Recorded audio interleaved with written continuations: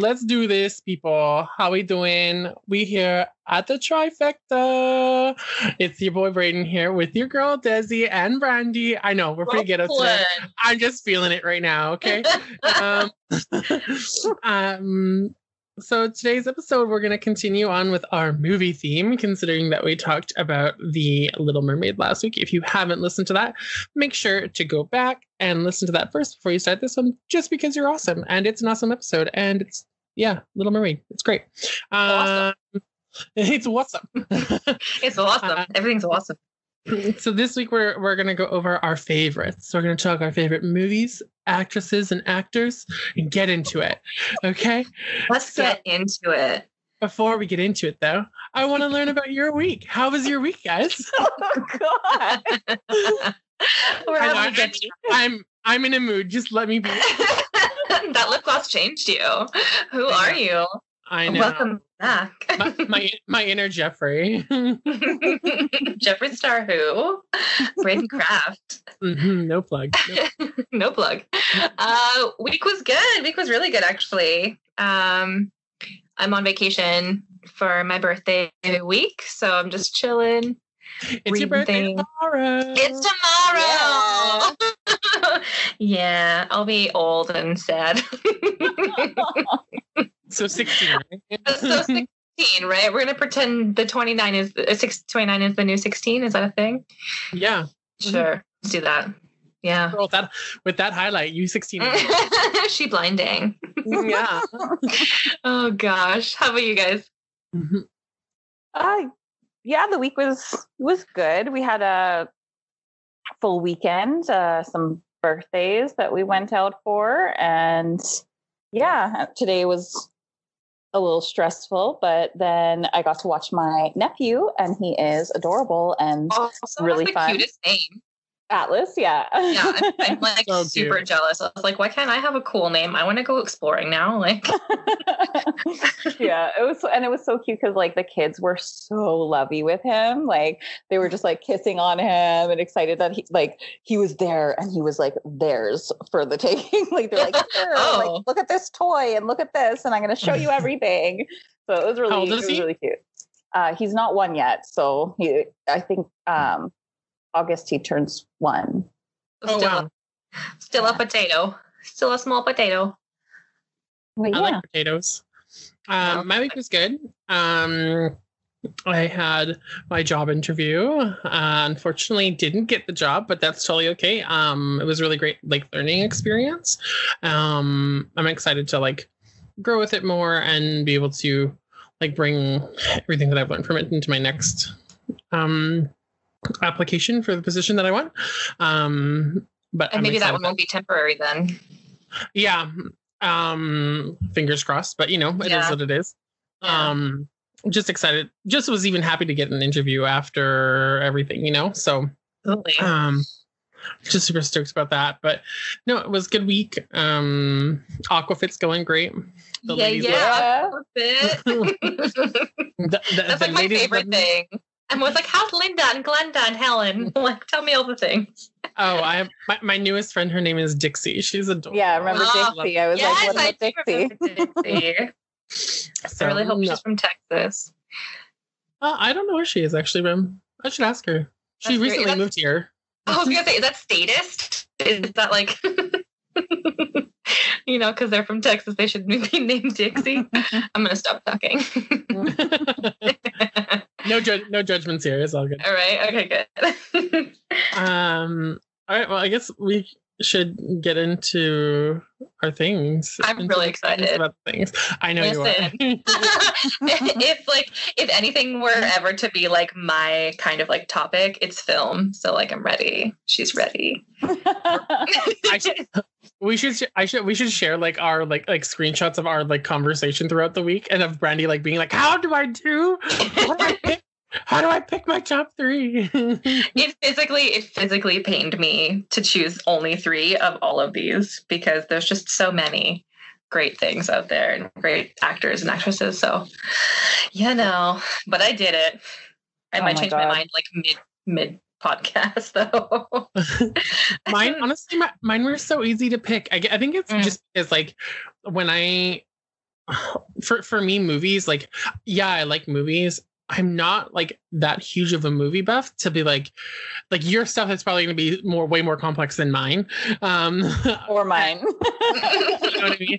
Maybe. So like, I'm like, okay, yeah, like great. And I wasn't sure if movies included documentaries, so maybe that's entirely different. I left out documentaries because I was like, hey, I feel like it's like its own thing. It's not like a movie because you're getting a lot of information in a documentary, so it can impact you in so many ways. I could not possibly pick like three if it was movies and documentaries. Oh my God. No. We could do 3 documentaries like eventually because there's a lot of good ones out there.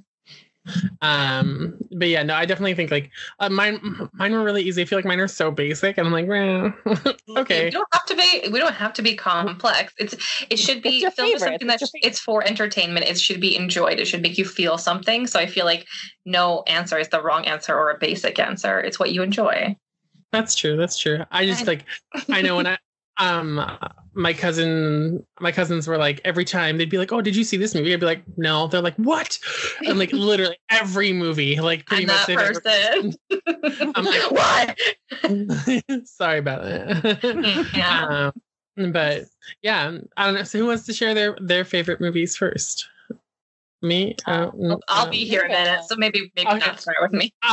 I'll go first because like I say, mine are kind of basic. So, so my top 3 favorite movies were Titanic, The Craft, and Scream. Ah, yes. Are you doing it in order from like 3, 2, 1 or 1, 2, 3, or is it just like all kind of collective? I didn't get that. Okay. I can like rank them. Mm-hmm. I bet you if I probably could rank them, it'd probably be Titanic, Scream, and then The Craft. I think I would put them in that order. My like reasoning for those, Titanic's like probably like it's definitely one of my all-time favorite movies, obviously, because we're doing this topic. But I remember when it first came out back in 1997, like I'm aging myself now, but I remember being asked to go see the movie like in theaters, and I didn't know what Titanic was. Weren't you like 9? No, I was 5. Yeah, you were even younger. Yeah. Okay, I was like, what 9-year-old's gonna go see Titanic? What?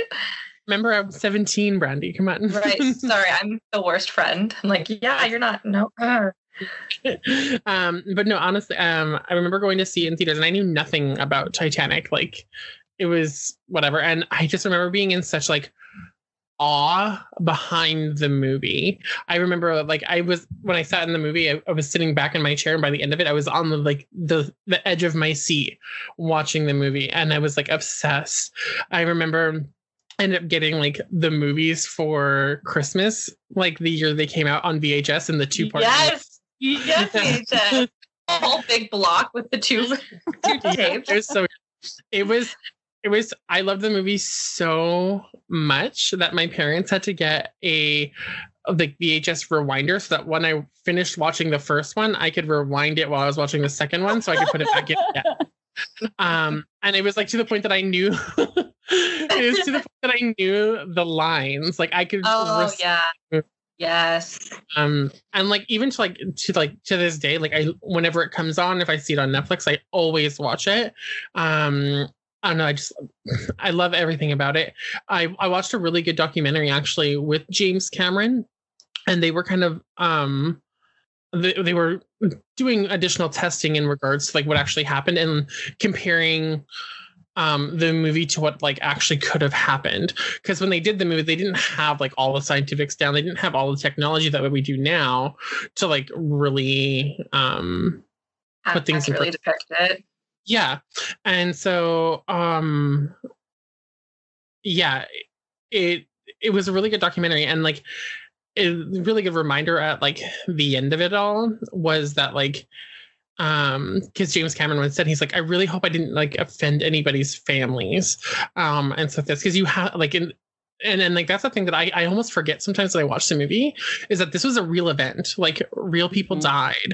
And even when I was in Winnipeg, they had the Titanic exhibition that came through. I went to that, And that was like probably one of the most amazing things I've ever gone to be able to like feel the iceberg and like how cold the water was, and to see these artifacts, and like you could, the energy in the room, you could feel what was going on, you know? And like the thing that I really liked about that exhibition was that they had like, when you went in, you were given your ticket was actually like a boarding pass, and you were somebody that was on the Titanic. And at the end of it, you saw a list of people that lived and the people that died, and you were found out if you actually died or not. Did you die? I did. I was actually somebody that was in the movie. I was John Jacob Astor. Oh my God. Who was the richest man on the ship. But yeah, like that whole thing, I just like, it was so crazy because like, again, you get that same feeling as you do in like the movie when you first walk through and like you see everything's so grand, and you're like, you get this excitement and this nostalgia from it. And then as soon as it got to like the point of the iceberg, you literally just like your stomach like sinks and you just feel this like weight. And I was like, holy cow. And like at the end of it, I was like in tears because I was like, oh yeah. You forget that was like a real life event, and you know, and then you see these names on this wall, and then it's just like, holy cow, you know. So I don't know, that's just like one of my all-time favorite movies. It's been really it's kind of cute. My friend Catherine, her son Ben, who's 4, is really into Titanic right now.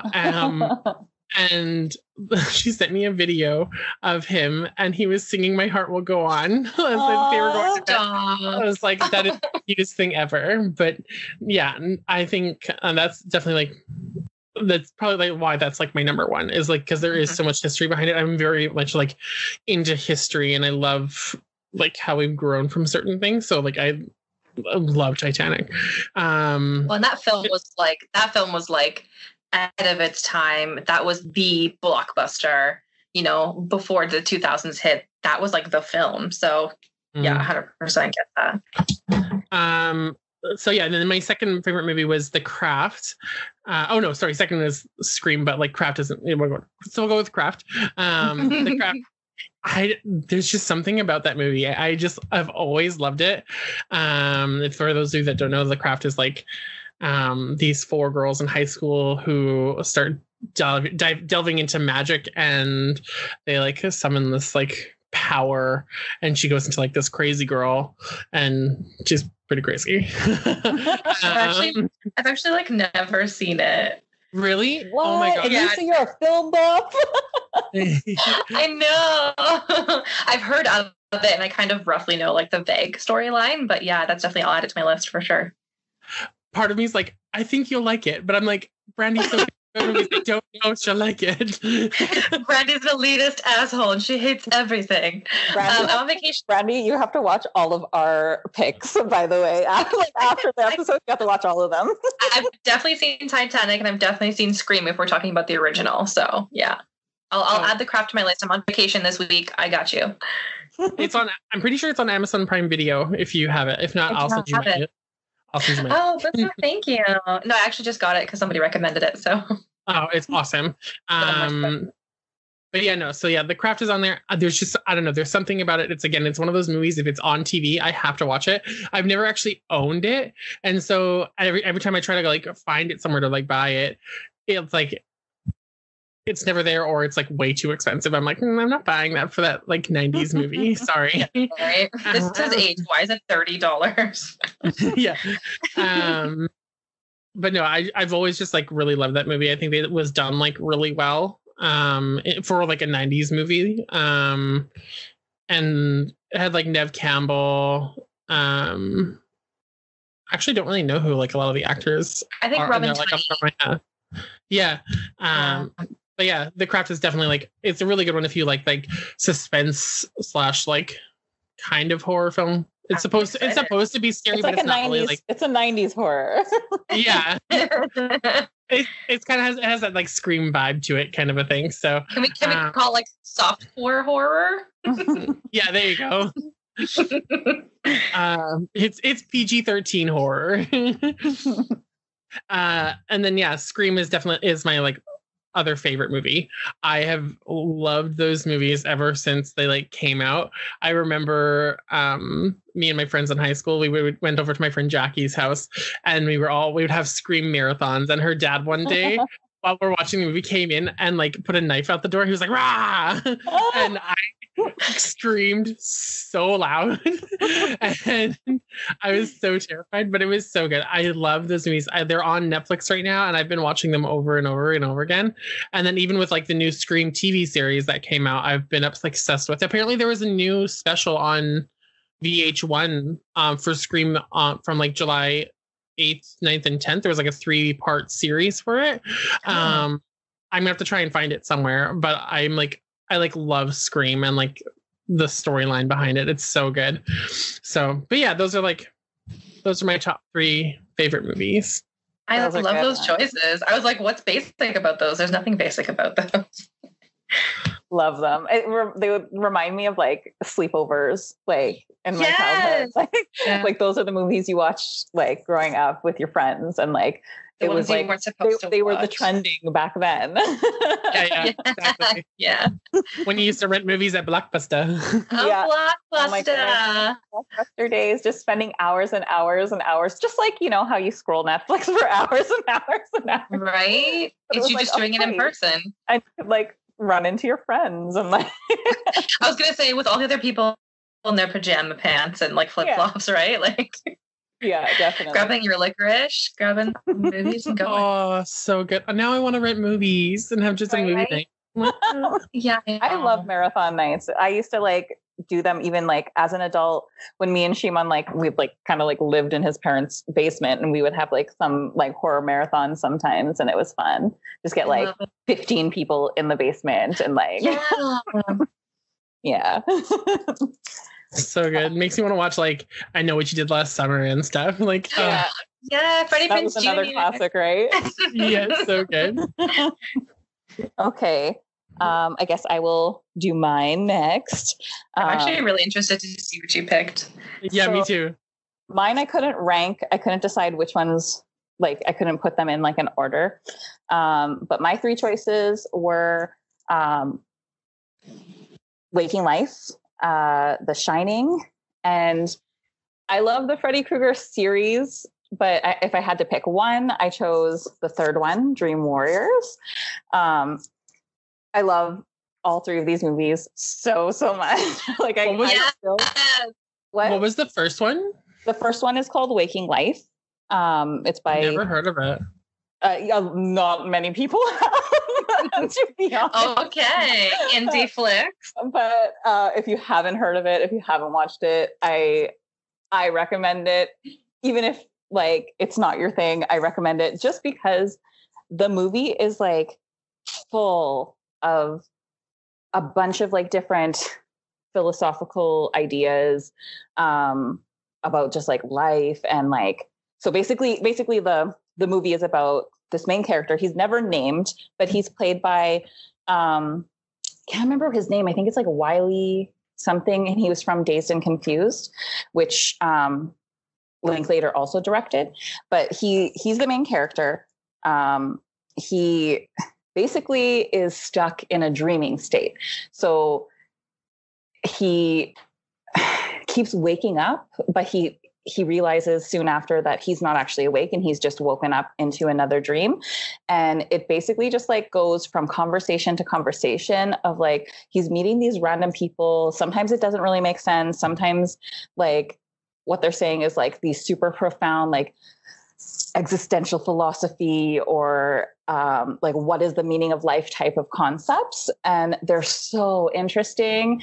I was introduced to it in a philosophy class, and it brought up so many different perspectives for me that I actually feel like it really did change my perspective on how I view life. And I watch it like every year, and not at like a certain time, like, but like at least every year. I know I've watched it once, and I continue to feel inspired every time I watch it. And I continue to like have changing thoughts about the different topics that come up.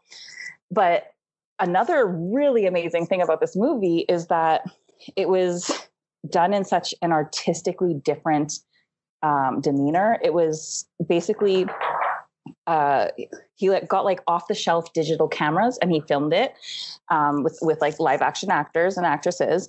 But then like there's these animations that are made and overlaid. So it's every single scene is animated completely different. And so there's exaggerations, like the hair could be like swaying way off to the side and doing these like loop-de-loops, or the eyes are like bulging out in expression when somebody is saying something. So it's like, so it's just so different. And it's just really captivating to watch just as an art. So I think that even if you didn't enjoy the content, which I find it very hard to believe. Yeah, I find it, but I mean, some people are just like, I'm not into like all the deep stuff. But like as an art, it is a masterpiece. It's captivating to watch, and I think it's captivating to think about all the topics that they're bringing up. I'm so excited to watch this movie. You have no idea. It's so good. It's like, same. It's really, really awesome. I'm ready. So at the end of the movie, basically, he meets another person like in the movie, and they're talking about this guy's experiences with his dreams. And so the main character is like, okay, but my issue is that I can't seem to wake up. Like I can't wake up from this dream. Every time I wake up, I'm actually in another dream. And he's like asking the guy, he's like, how do you wake up? Like, how am I going to get out of this dream? And the guy's like, well, I'm not really like good at that anymore. Like, I don't like, he doesn't wake up anymore, I guess. So he's like always in the dream. And he's like, but I mean, if that's what you want to do, like you should, like, you know, and he snaps his fingers and he's like, just wake up. And then the next scene is the final scene where the character wakes up and then shortly after realizes again, he is still in this dream. He's like so frustrated, and he walks outside, and then he's like starting to like float up into the air, and he tries to like grasp like the handle of this car that he's near, but he can't, like, you know, in dreams, you can't really like grasp things sometimes. And you're just like, you're like, why is this happening? Why is that happening? He like can't grasp it, and he's floating up into the air. And so the last scene, you're just like watching him from like the ground perspective, just rising up into the sky until you don't see him anymore. And I think it's very interesting that final scene is not like a POV shot. It's not like a point of view shot. So it's like seen from somebody else's perspective. And also the guy that he's talking to in that second last scene is Linklater, the director. And not only that, but Linklater is in the second scene of the movie. He's just a passenger in this like car / boat that like the main character hitches a ride in. But he is the one that like gives him directions to where the guy should be dropped off. And I just thought that was like an interesting point of the movie too. So I can't wait for you guys to watch it. I'm so excited. You have no idea. It makes me think of this other movie that I watched when I was in university for like this film class. It's called A Zed and Two Knots. It's really like, it's an out there movie. It's really strange. Just with like the overlay kind of like aspect of it. It's an interesting movie. It's about like decaying and like the way different things decay and stuff, and like life. It's really weird. It's like the strangest movie I've ever watched in the world, but I'll find a link and I'll link think about it. I love like introspective and like movies that like really push ideas in a strange way, because you're going to pay attention if it's different, and you're going to pay attention if it's in a presented in a way that you're not used to, because you're going to be like, what the fuck is this? But you're listening, right? Yeah. So like I love shit like that. And another thing about that movie that I liked is that like a lot of philosophy in general, but like especially the ideas that they're presenting, like they're not, there's no like concrete definitive answer to them. So like they're left very open-ended, and it's interpretation, right? Yeah. And so like you're left to think about those things. It's very thought-provoking, and I love movies that are thought-provoking in general, but yes, it's a very inspiring movie in that way. I'm ready. But yeah, then the second movie on my list was The Nightmare on Elm Street. Number 3, I chose Dream Warriors. I love that. I've actually never seen it. Oh my God, I want to terrible. How do you be a film buff if you have not seen the Freddy movies? Like, It's not really my avenue. They're iconic in the horror genre. I feel like so horror normally isn't my avenue, and then I also wasn't born in that era. I'm just a couple years behind, so it wasn't really like introduced to me in the younger years. Made the year I was born, so okay. I was like, I don't know what year this is from, but it's not. Anyway, but this movie, so this was my first introduction to Freddy Krueger and the Nightmare on Elm Street, and I was like hooked right after. I think I was like maybe 10, maybe. Two of my uncles were watching me. I don't remember which house I was at, but I remember they were there and they wanted to watch it, and I was like, I want to watch it with you guys. They were like, no. You're like, I don't remember which uncle it was. I think it was my Uncle Dwayne and my Uncle Dan. Okay, I was like, do you want to not call them out? Is that a thing? You let a 10-year-old watch Freddy Yeah, right. I was like, 9-year-old Titanic, 10-year-old Freddy Krueger. Like, what's happening with our childhoods here? But they were like, no, I don't think you're allowed to watch that. And I was like, no. I somehow convinced them that I could watch it, and they pretty much just threw a blanket towards me and were like, hey, well, if you get scared, cover your eyes. I was like, okay. And then I was introduced to this horror movie about a man who could get me in my dreams. But so if some people who don't know iconic horror like Brandi, wow, okay, and the Nightmare on Elm Street are based on this basically a perverted child killer who is burnt by a community of parents, right? They burn him alive. As they he should. comes back in their children's dreams to hunt them down, and kill them basically as revenge. That's the premise of the whole thing. This number 3 is called Dream Warriors, and it is about it kind of it gives a little bit of a backstory to Freddy Krueger. They talk a little bit about his origins. He's supposedly a son of this nun who gets locked into a prison and raped by 1,000 maniacs, and this is how he comes into existence. So they kind of put a little bit of that throughout the story, and then they follow a group of teenagers who are all having the same experience, with these dreams of Freddy Krueger, but all of the adults just think that they're hallucinating and having maybe because all the adults as well know that they killed Freddy Krueger, right? So they know Krueger exists, but they think maybe their children saw little snippets or heard things or whatever, and they're all hallucinating. They're suicidal, all these things. So they're in an asylum, these teenagers, and they're forced to have to go to sleep. They try everything they can to stay awake and everything. But obviously Freddy is hunting them in their dreams and stuff. So yeah, that's the story. Nancy is the main character of the first one, and she comes back. You kind of thought that she was dead from the first one, but surprise. Some kind of doctor or psychologist or psychiatrist. I can't really remember what she actually was, but she comes back because she hears of this case and she wants to help these kids and basically put an end to Freddy Krueger. She's supposed to be the heroine in the situation. So she comes back, and all of these teenagers kind of have they figure out that they have a power in their dreamland, and they're trying to band together. One of the girls can bring them all together in the dream world. So they try to battle him together and try to defeat him. So that's the whole movie. But it's just for me, even within the whole series, it's so awesome because it brings back that wit that Freddy Krueger had. And he's to me, such an iconic figure in horror film, because before that was very much horror was going in the way of just being very formulative. get a big brute guy, monster, whatever. He has a weapon and he chases down like systematically different groups of like a group of good looking teenagers that are like camped somewhere or something and find different ways to like kill them that way. And it became my Scream movie. Yeah. I mean, actually though.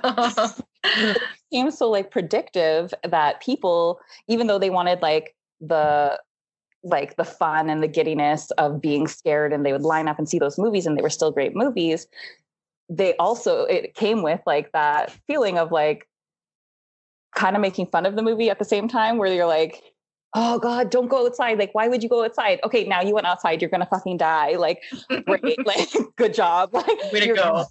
Laughing at the movie as well, right? There's that campiness that it became. And I think when Freddy came on the scene, he had such like great one-liners and like the humor, the dark, twisted humor, where he was not just there to like kill you. He was there to terrify you and have a good fucking time doing it. And I love it. Like, he made you laugh with him and like instead of at the movie. And so I feel like there was like a shift in film for the horror genre in that. Like, isn't he kind of small as like a character? Yeah. He's kind of a smaller guy, right? They too is that like those big brutes like Michael and like Jason. But then there's this scarecrow body of Freddy Krueger, and like the menacing way he moved and spoke and like just like his movements, and like he just was terrifying in a new way, a whole different way. And like that movie specifically gives us like some really great like one-liners for him, which really show off that character. Like there's one where he like lifts up this girl, she's in like the TV room in the asylum, and the TV's like kind of like up near the ceiling, and these arms come out and he grabs her and picks her up, and she's like up by the TV, and he's like, welcome to prime time, bitch, and shoves her to the TV. And that was actually ad-libbed by Robert Englund, who plays Freddy Krueger. Oh my God. It was such a great line, but also because it was ad-libbed by Robert Englund, you see how much he became that character. Like he lived that character. He made that character a living fucking legend. Like I love those movies. I love Freddy. Everything's amazing. Yes. I love to watch them. I literally have never seen them. I don't know how I'm friends. No. Are we over? I remember literally the reaction I get every day. Right? I remember seeing like there was like a reboot at one point, right? Like a really terrible one. Yeah, they did a reboot. Yeah, with like it wasn't. That's the only one I've seen, and it wasn't good. And I was like, oh, okay, cool. Yeah, and they didn't have Robert Englund. Yeah, I really didn't like the reboot of it, and I feel like they missed the mark on a lot of different ways. There were some interesting things that they did, and I respect them for trying, but it was really horrible timing, and it was just not... I think they chose the right person. Like, Jackie Earle Haley is amazing. But it was a Robert Englund, and that's the thing, is he made that character, like I was saying, like, he lived and breathed that character, and yes, he deserves to, like, retire, and, like, you know, I'm sure he even, like, would have liked that somebody might want to carry the torch for him going forward, but it wasn't him. And it also, like, I think right before, maybe like a few years before they did the reboot, they actually like put out, I think, I don't know if it was Blu-ray or like high def or something, DVDs of the whole series. So a whole new generation got to watch the whole series and see Robert Englund. And then like a couple years later, the reboot was out, and it just, I feel like it was such bad timing, because how are they're not going to like compare that to that. They're going to be like, oh, like, no, like, but if they were introduced before those DVDs came out, maybe it would have been different. Yeah. Was the reboot though, like the Freddy versus Jason? No, that was series, but they did I don't know if reboot is the right word. It was a remake. It was a remake of the first of the series. Oh, interesting. Didn't even know about that one. Yeah. I think it was like 2005 or something. I don't know. Oh, maybe like 2010. Yeah, anyway. Yeah, no, I don't know. Yeah. Oh, no, yeah, it was 2000. Okay, yeah, 2010, A Nightmare on Elm Street. Okay, yeah. Yeah. Interesting. Anyway. Anyway, and your third film. Oh yeah, I forgot. I know. I was like, this is not going to be a short one. So, The Shining. The Shining is an amazing movie, and I hope that you cannot say that you have not seen this. I've seen it. I have not seen it. Braden. No. Rude. Oh my God. This movie is amazing. Like the cinematography in this movie was epic. Like they used a widescreen, what is it? A widescreen lens to shoot most of it. So, well, for Braden, who hasn't seen this, it's basically about Jack Torrance and his family are going to this Overlook Hotel, which is shut down in the wintertime. He's going to be the caretaker. So he's going with his wife and his young son. And they're staying the whole winter by themselves, secluded. There's nobody for miles, and taking care of this hotel. The last people who did this, or the last man that did this, died. He killed his family. Right? He went crazy. So basically it follows the family and their stay here and how they're slowly kind of going mad, and especially like the dad first. So it is amazingly shot. Like, first of all, it's based on a Stephen King novel, but Stanley Kubrick like just took it as like a jumping point. The novel, he didn't read Stephen King's screenplay, and he didn't want to collaborate with him on making it. So he wanted to do what his take was on this. And Stephen King has been on the record like many times saying he hates it. He loathes it. He even said something like, I think that he made this movie to hurt people. And like, he just did not like it, right? It wasn't his view of what he wrote. So he didn't appreciate it. I, on the other hand, think it is an amazing piece of work. There's so many little details he puts in there. Even just the widescreen thing, they make the whole Overlook Hotel, every room that a character is walking through looks huge. Like there are scenes where the character almost looks engulfed in the room. It's the focus and not the person. And it really kind of like enforces that idea that like the Overlook Hotel is kind of like an entity of itself, and it's preying on that family inside. Everything that's paranormal that happens in the movie, it is done in such a realistic way that you actually are not sure if it's actually paranormal or if they are all like going insane and this is all in their heads, because I don't think anything happens physically that you can prove happened. Everything is just them seeing it until the moment that Jack Torrance is like locked in a freezer. He's like, at this time he was like attacking his wife, and she locks him in a freezer, and all of a sudden it opens, it gets unlocked and open. And then that's when you're like, oh, okay, well, it can affect like the physical world, right? It's not just these visual things, but even those visual things are so amazing. Like they're so creepy. They're so like, they are made to just disturb you so deep down.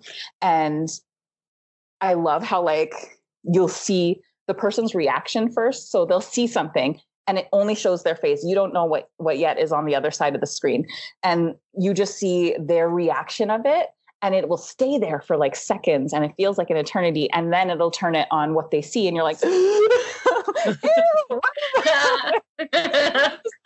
not supposed to be there. And so it makes it even more terrifying because there's that suspense, and that you feel isolated and you don't know what's happening next. So you feel like a part of this experience. And also like Kubrick was known for like in that movie, he like would make them shoot the scenes over and over and over. Like sometimes they said in like the 3 digits. So like hundreds of times, to the point where like the actors and actresses were like completely stressed and like withered. And like you see like Shelley Duvall, like the actress who plays the wife, I've actually even heard that she's suffered from PTSD from that, and that she like had really like emotional issues because of that, and she hated Kubrick for it. But like he would make them shoot it over and over and over to the point where she was frantic. And she literally, when she looks terrified, she is like at her, like she is worn so thin that emotionally, like she is there. Like she is feeling these emotions that are so crazy. And Jack Nicholson, like, I think I heard him in an interview say one time, like it would be like so many times that like, he would just be saying these lines in these like nonsensical ways to him, like just the way his voice would be inflict a different kind of mood or sound silly to some people, and his face would like contort in these ways that he hadn't thought of, and because he was just like grasping at sanity at that point. And it made the movie and the performances incredible. I'm sure it was very stressful, and I feel bad for like if like all of that is true about Shelley Duvall afterwards. Like that's horrible that she went through all of that, but it is an incredible performance, and the story that he tells in his way and all the details and everything. You have to watch it, and there's always something, like even to this day I will watch it and you still find new things to be like, oh, what about that? And like, I think there's a movie too, a documentary. It's like Room. I can't remember what the room number is, which the Shining fans will probably be like, you should know this room. But the room that he goes into where he meets this like decrepit old lady who at first looks like a beautiful young woman. That room number is the documentary's name. And it tells a whole bunch of different like theories on different parts of The Shining. And it was also very captivating just listening to all the information, because there was so much that went into that movie. It's truly like an epic movie. That's so crazy. Good. The only time I've ever seen any part of it was during the drive-in theater scene in Twister. So I love that movie. So good. Shining is so great. Like they have like so many like iconic moments in that movie too. Like there's even if you haven't seen the movie, I'm sure you've heard like somebody like do the like, here's Johnny, or like, you know. Oh, that's what that's from? I literally didn't know that was from. Oh my God. Like I've heard it before. Hear about those, or like you've been living under a rock. Like Jesus. Creepy twins standing in a hotel hallway. I'm sure you've like seen the references for that, or like just like there's so many, and they're so great, and can't say enough. And that's also, again, like along with Titanic, at that point in time, that was just like the film. Kubrick was doing things that other directors weren't doing, and it was just, that was another one of those films where it's changed film that we have now. You know, even it's like changed actors and actresses that he chose, like Shelley Duvall and Jack Nicholson, in horror, in suspense. It was so much geared towards like the like almost like a voyeuristic approach, where they wanted like these good looking people that people could kind of like watch, and like the view of them would be close-ups, because it would be like boom, like that knee-jerk reaction. But he did like complete opposite by casting like kind of people who he could like make look disheveled. Like they look disheveled, they look like they could like go mad. And they look like people you know, like they look like your average human. And then Danny, too, we didn't even talk about Danny, but Danny is like the little boy, and he has like some incredible scenes, like the red rum, like oh my God, like, shook to this day, like silently screaming with his mouth wide open, like oh my God, like yeah, blood elevators and everything, they have it all. Oh my God. You have a long list, Braden. Apparently I do. And it's gonna get longer right now. No, actually, to be very honest, all of my films are within the last 8 years. My top 3. Yeah. The Hunger Games Part 1, 2, and 3. How did you know? Oh my God. No, it's actually Twilight. Twilight 1, 2, 3, and 4. Yeah. I spent a little bit more time than I should have on this, because I take film super seriously. And I'm going to tell you something funny later when we're talking about actors, because I definitely chose somebody that was in Twilight, and I'm really excited about it. So, anyway, so I think as far as ranking is concerned, See, it was really hard because it's like my top films always change depending on like obviously what comes out, and there's always just such great things happening and new things coming out, and I shift it quite a bit. But these ones have been kind of my top for quite a while. So number one is called Prisoners. It's from 2013 and it has Jake Gyllenhaal and Hugh Jackman. My second one is Wind River, that just recently came out like a year and a half ago.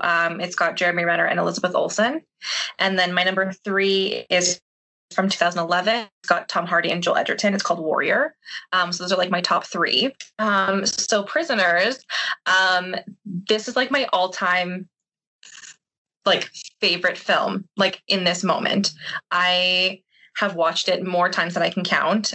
It's just like every single time I watch it, I get something else from it. Like you said, like The Shining, like every time I watch it, there's just something else that I find. But I think the biggest thing for me is that like I'm, like Braden said, I'm kind of an elitist asshole when it comes to film.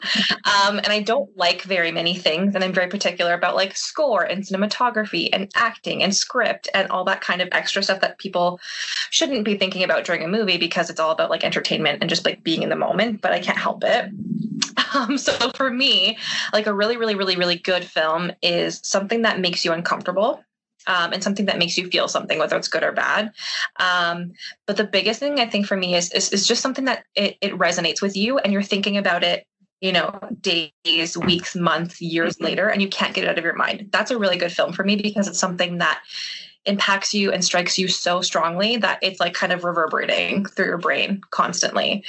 So for me, Prisoners, the first time I saw it in the cinema and I was really excited because I was like, oh, Jake Gyllenhaal, he's a cop. This looks really interesting. It's kind of interesting to see Hugh Jackman in a really, really serious role because this is like depressing drama. Like this is not like a good old time. So essentially what happens is Hugh Jackman's daughter is kidnapped and she goes missing. And essentially Jake Gyllenhaal is the detective assigned to her case to try and find her. And his main suspect is a man in his early 20s who has a very, very low IQ and is played by Paul Dano. I'm not sure if you guys know who that is. He also really, really good actor. But anyway, essentially the entire film is Hugh Jackman's kind of slowly devolving into madness because he can't find his daughter and he's literally trying to do every physical thing possible to find her. And Jake Gyllenhaal the whole time is just essentially trying to hold Hugh Jackman together and also not become so emotionally invested in the case that he becomes, I guess, what's the word I'm looking for when someone's like so invested they can't be like objective, I guess. Mm-hmm. So I don't know. I love there's just like blue tones and blue hues. The cinematography is good. The performances by Hugh Jackman and Jake Gyllenhaal, the best performances of their careers, like hands down. Hugh Jackman, seeing him as like he is an aggressive, angry, crazy father who's just trying to do anything to find his daughter. And I think that's just like, it's so cathartic and like powerfully disturbing. It makes me so uncomfortable because you're literally watching this family fall apart and you're literally watching this father go crazy. And you want to know, does this kid actually have her? What really happened to her? Is she dead? Is she alive? Did he kill her? It's the whole time from start to finish. It's like just over 2 hours and every single second, every frame, you're just literally like, okay, but now where are we going? Okay, but now what happened? Okay, but, and it's just, I don't know why, but I cannot get it out of my head every single time. I will watch it forever and 1,000 times. So yeah, Prisoners is super, super good. Definitely in like my top right now. Yeah, it's good. My second one is, it's so good. I'm trying not to get too technical because that's going to get super boring. But my second film is Wind River. I actually like very, very specifically remember dragging my best friend Shay to the cinema. I was like, hey, listen, there's this like really like kind of Cannes Film Festival film coming out, and we never get them in Winnipeg ever. And they just happen to have it playing at the Polo Park location. And I was like, can we please go? Like, I just want to go see this movie. It looks really good. And so she went with me. It stars Jeremy Renner. He is I guess like a wildlife officer in the really remote areas of Wyoming on an Indian reservation. And he essentially comes across a frozen body of a Native American girl, and essentially calls it into the FBI. Elizabeth Olsen plays the FBI agent. I almost said Elizabeth Olsen. Anyway, she plays the FBI agent who is assigned to the case. She's like completely not prepared. This is like in the middle of like the dead of winter in Wyoming. She's not prepared, like with her clothing. She doesn't have the right shoes. She doesn't have the right like mindset because it's an Indian reservation. They have, 6 officers to kind of deal with this really brutal kind of death. So essentially they do find that there was foul play involved, and essentially it's them teaming up to find out what happened to this girl. And it's actually written and directed by my absolute all-time favorite writer, who is Taylor Sheridan. It was his very first directorial debut, and if I could be one person in my life, I would be Taylor Sheridan. I just want to, I want to emulate his work so badly. I want my script to be as good as his. He just writes such incredibly important films, and he has such intelligent dialogue. But I think the biggest thing for me is that, again, it makes me so uncomfortable. You guys are terrible. Sorry, you were sitting on lip gloss. Eating stuff. I think for me, again, like it makes me, it's a really, really emotionally uncomfortable film. It makes you, you have to essentially watch this family deal with losing their daughter, and there's a point in the film in which the mother is cutting herself because she's so distraught that her daughter is dead, and then the father is crying because he couldn't do anything to protect her, and it's just very like, it's such a cold, like visceral, it's a character study. This film is literally just about these like 4 or 5 individual characters. It's got this like really chilly setting. Everything's very like cold and stark. But I think my favorite thing is just that like it really touches on the limitation and kind of like the dead ends that are virtually just kind of forced upon these Native American people on their reservations because of their repression. And I think it's got such an important dialogue. It's got an important message, and it's actually just a really good watch. It's uncomfortable, but it's by the end of the film, you're just like, wait a minute, like what did I just sit through? It's so powerful. And I'm always looking for stuff like that in film. Like I like even more than Prisoners, I think about Wind River so often. It is just something that I just can't get out of my head. It was such a good film. And I think that's really important. To me anyway. So that's my second one. And my third one. Oh, listen, I'm not even exaggerating. You are going to love this film, and not even just like, it's hard to say like you're going to love it because it's so emotionally like manipulative, but it's so good. It's so powerful. I think it's love for a different reason though. Right? Yeah, like appreciate it. Appreciate is the yes. You're going to appreciate it. Yeah, because I totally agree with you about like how movies like that are just stuck with you for a while. Yes. They can be movies that I hate. I've seen like The Human Centipede or Hereditary. Like they Frozen. are horrible movies.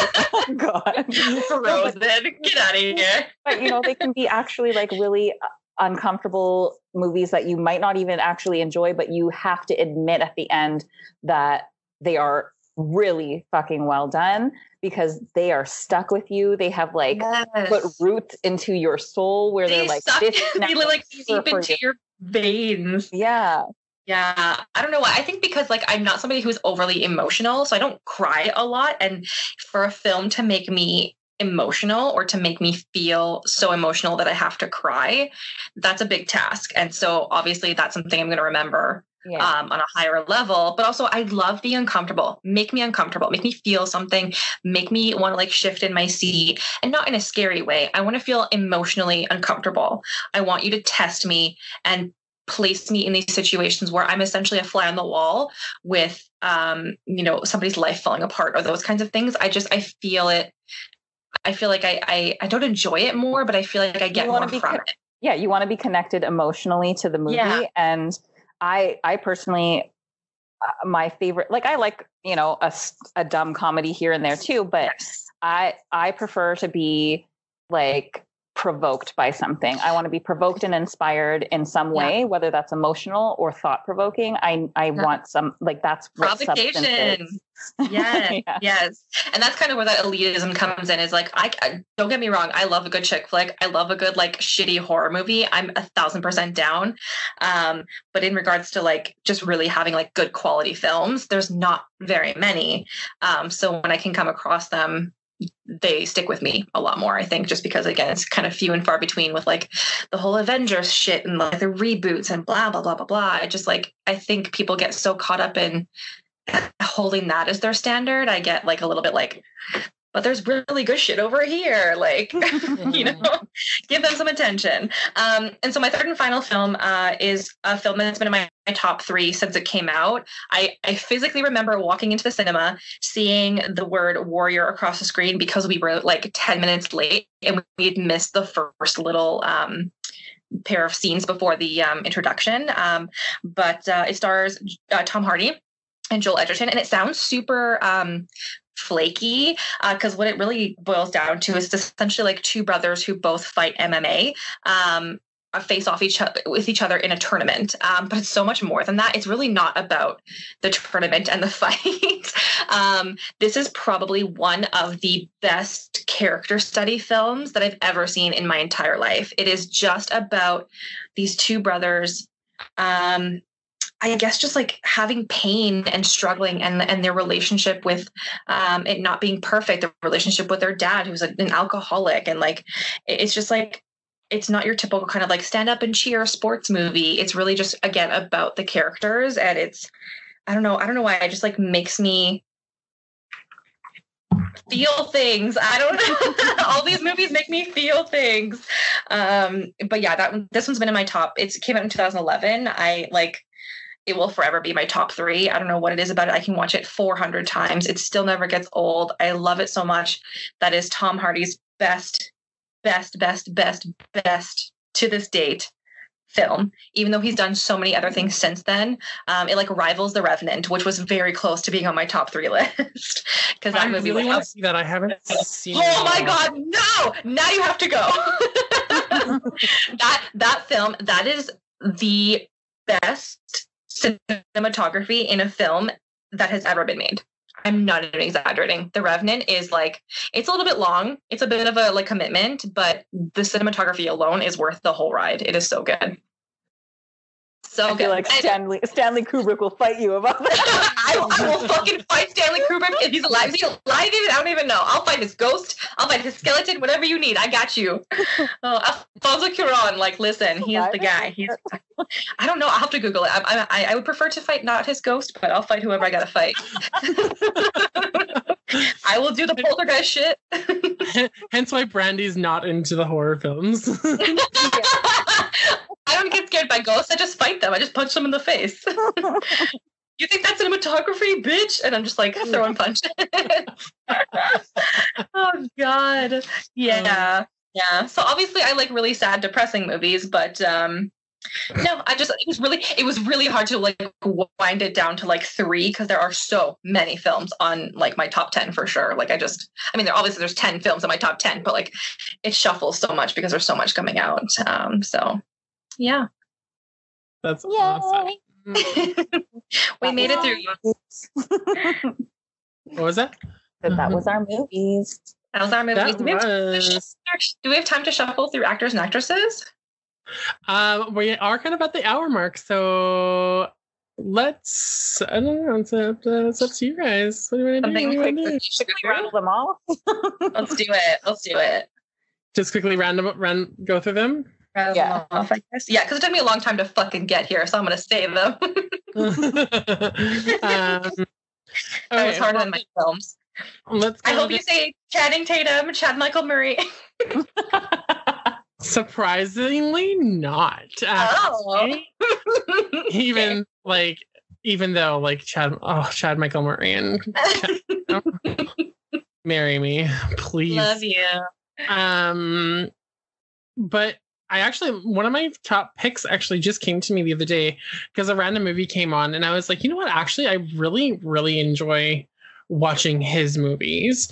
But Brendan Fraser He hasn't been in anything in for like the longest time. But every movie that I found that he's been in, I've always like really enjoyed. I loved him in the 90s, like Encino Man, Airhead. So good. I know. Like what? But no, Brendan Fraser. Tom Hanks is one of my all-time favorite actors. So There's just something about him that gets me to the box office to watch his movies. Have you seen Road to Perdition? Part of me wants to. I think so. It sounds familiar. So good. One of his best. But yeah, no, I like love Tom Hanks. I've always said that if any actor were to play my dad in like a movie of me, I want Tom Hanks to play my dad. Yes. And then my other one is Ryan Reynolds because it's Ryan. Because who doesn't love a good Canadian boy? Right. But yeah, those are my favorite actors. I love it. Brendan Fraser was like from left field. I was like, what? But like, I get it. Yeah. Right? Do your actresses? Actresses number one. I'm sorry, but Julia Roberts. I love Julia Roberts. Like, I can't with her. I absolutely just love like everything about her. I recently just watched Eat, Pray, Love for like the bajillionth time, and I like she's great. My heart. I actually just recently watched Erin Brockovich for the first time in my life. Wow. Like recently, yeah. So good. That's my favorite. She won an Oscar for that. I was like, Julia Roberts, how have I never watched this movie? Like, so good. She's got some stinkers, but like I would say 85% of her stuff is so good. Everything is amazing. No, actually, she just recently did one called something about The Secret in Their Eyes. She's like a detective and she has to like solve the murder of her daughter. So good. Interesting. Watch She's it. in like a TV series on Amazon Prime or something, right? Yeah, I haven't watched it. I haven't watched it either. Yeah, something. We'll have to watch that. My next one is Jennifer Lawrence. I adore her. Brandi, your face right now. I don't mind her actually. She just I think we had too much too fast and now we're all a little bit overstuffed. No, I like love her. I can sit on YouTube and watch her for like hours, and like in she seems hilarious in person. Yeah, I just like there's something about her. I just like I love her acting style. I just think she's like really good. She's so talented. And then, of course, the queen of all queens, Meryl Streep. I was like waiting for it. Meryl. The first movie I ever remember with Meryl Streep that my parents let me watch this movie when I was younger, but Death Becomes Her is like I love that movie. It's so good. I love Meryl movie with Goldie Hawn. Like yes. so good. So good. Those are my top three. I respect that list. Fuck. Okay. Well, my top three actors on I'm so ready.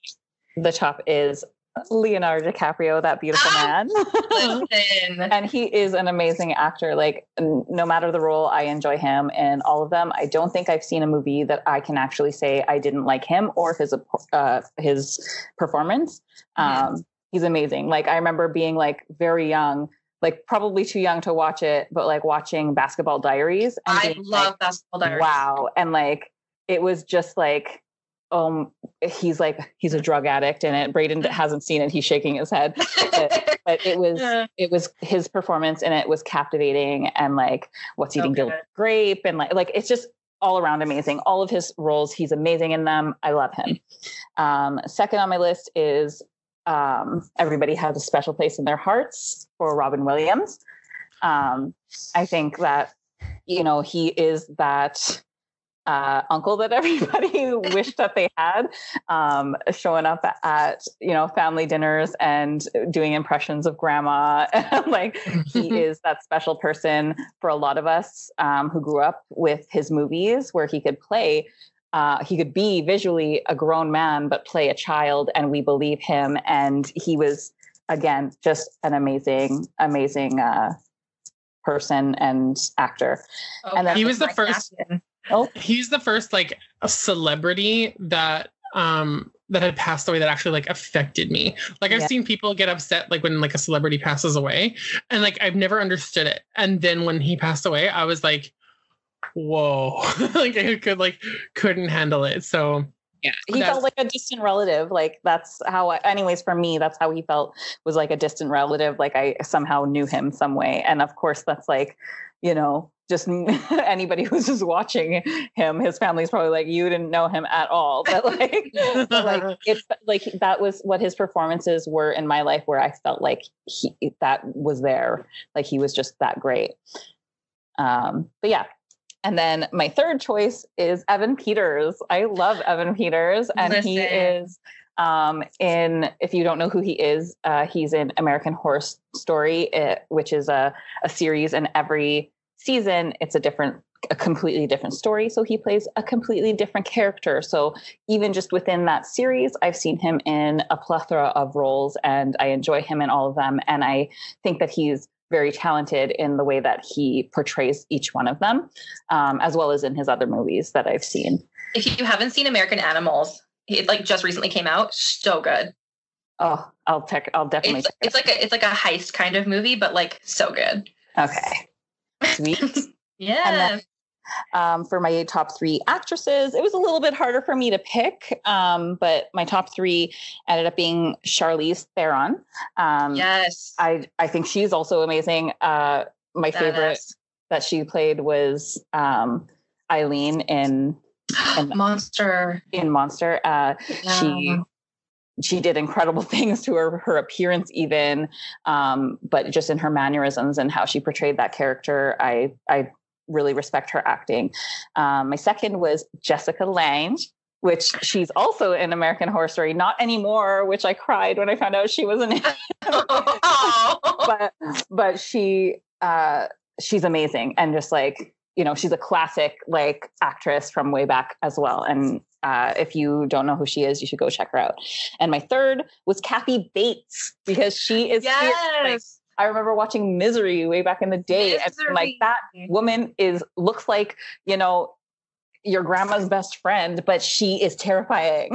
Like Kathy Bates is who I aspire to be. Oh, she is awesome. So yeah, those are my top. Oh, so good. Again, like a really good list. I always like forget because I get so caught up in my own people. I'm like, oh yeah, but they're also really great. Yeah, 100%. Oh my god. Okay, so I'll shoot through mine really quickly. Top three actors. Okay, listen, this fucking murdered me. I don't know why. I had a list of like 35 people and I had to narrow it down to 3. So I want you to know how hard this was and how much it physically pained me. So I'm gonna go with number 1, Joaquin Phoenix. Hands down, one of my favorite actors of all time, will be until I die. I'm one of like maybe 6 people that really like The Village. I really like that film. But again, like just somebody who's not afraid to take risks. He's choosing stuff based on the story and the script, as opposed to like, will it make me famous or will it give me more money? He recently did a film called You Were Never Really Here. That was one of my top films of 2018. Exceptional film. It's literally an hour and a half, but it's so impactful.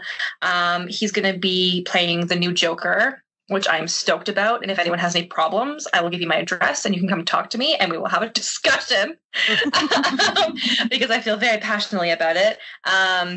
He's going to knock that shit out of the park. So yeah, Joaquin Phoenix, like forever and for always my number 1. He's it for me. Number 2, I had normally this number 2 is outside of my top 3, but just recently he's just been doing so many great things that I just constantly forget how malleable he is. And acting is about changing your appearance, it's changing your mannerisms, changing your voice, it's not just doing the same kind of things over and over again. Because normally I would have put Tom Hardy on my list, but I didn't, because I feel like Tom Hardy's doing the same things over and over and over again. He's doing the quiet, like mumbly, grunty thing, and I'm kind of over it. And I would like him to do something else. So I kicked him out of my top 3. Number 2 is Jake Gyllenhaal. He is somebody since Donnie Darko all the way up to just now he did like Nocturnal Animals. He did Brokeback Mountain. He did The Zodiac. He did The Nightcrawler. He did this film with Tobey Maguire called Brothers, shook my soul. And he's in Prisoners also. Like, just, I think people forget about him because he's so pretty, because he's such a good looking guy. They forget how talented he is and how physically malleable he is. He has done every single type of character you could imagine. And I feel like people don't pay enough attention to him because he's so pretty. And I feel like they just need to stop and pay a little bit more attention, because he's not afraid to get ugly. In Nightcrawler, he was like super thin, very ghastly, and he was just like not afraid to play somebody uncomfortable. So again, somebody who's super talented. Everyone should pay a little bit more attention to Jake Gyllenhaal, because he's going to be like cleaning up them Oscars very soon. And my third person, this is somebody that should be in everyone's top 10 going forward, because he's going to be doing amazing things. It's going to be Robert Pattinson. He is so talented. I think Twilight did the right thing for him, because I think it just showed him exactly what he didn't want to be doing with his career. And he did an about face, turned around, and he's done nothing but exceptional films since then. So like Cosmopolis, he did an Australian film called The Rover. And he just recently did a film called Good Times. If you have not seen it, it is so good. He plays like the older brother of like a mentally challenged man. And it is just so good. He is so talented. He's choosing the right roles for the right reasons. And I guess he's going to be the new Batman. Again, I'm really excited about it. I think he's going to do a really good job. I just really hope he doesn't get caught up in the kind of superhero wheel, because I would like him to return to doing his kind of like no-name indie flicks. So we'll see how that goes. Top 3 actresses. This was super easier for me because I don't like very many actresses. It's really hard for me. So top 3 for my entire life will always be Saoirse Ronan. She's like that super young Irish actress. If you look her up, you'll have seen her from something. But she was in Brooklyn, which was Oscar nominated, and she was also nominated for that role. She's just doing so many incredible films. I can't name them off the top of my head because I'm totally blanking right now, but she is probably the best actress of our generation right now. Like this young one coming up, she's it. She did Mary Queen of Scots with Margot Robbie, and Margot Robbie, I don't even remember her being in the film because Saoirse Ronan was so good. Like Margot Robbie who? Like she was amazing. Yeah, so good. Number 2, Elizabeth Olsen. Again, somebody who just doesn't really get looked at as much because she's so pretty. She's doing exceptional films. She did Old Boy in 2013. She did Wind River in 2017, and she's actually choosing roles that are not only again for fame, but it's just a smart role. So I know she did like the quick Marvel thing for a hot minute, but I'm hoping she'll return back to doing those kind of lesser known films because she's really fantastic in it. And 3 is Vera Farmiga. She is like an older actress. She played the crazy mother in the Bates Motel TV series. Yeah. And she's actually so good. And she's actually in the Conjuring series as well. She was playing I can't remember her name off the top of my head, but Elaine Warren. Anyway, so again, somebody who's like aging but still finding roles for herself within Hollywood and just kind of carving her own path and creating her own space. So yeah, those are my top. Nice. Yeah. And I was like, I'm going to cruise through this as quickly as possible because we're probably like an hour and a half. This is why I feel so basic, because I'm like, I have no idea who these people are, and I've never seen any of them. No, but it's okay because this is literally like my life. Like this is my life's passion. If I could just talk about film and watch film and write about film and write actual physical movies for the rest of my life, like I would do it. I love it. Yeah. I know. I guess I could. I'm young. I still have to. The world is your oyster, Brandi. Come on now. I love oysters. I'm only 20. I'm only 28 for another, 12 hours. And then 29 and it's all over. Hey, we made it past there. You did. Awesome. Well, that was really cool. I'm really interested to definitely watch like the movies that you guys have like mentioned that I haven't seen. Me too. Broaden my horizons. I love a good broadening. Right. I would love everybody to share like in the comments like what your favorite movies were and if any of yours are ours, and tell the elitist asshole what she should watch next. Frozen, just Frozen. Frozen. No. I've heard Midsummer is good, but that's it. Really no. Awesome. So this is great. We will end this here. It was awesome hanging out with you guys today. Thank you all the way through this probably hour-and-a-half episode. We'll make some edits. It was necessary. All right. Awesome. Well, you guys have a great week, and we will see you next Sunday. Bye. Happy birthday, Brandi. Happy birthday. Oh, stop. Thank you. It's your birthday, bitch.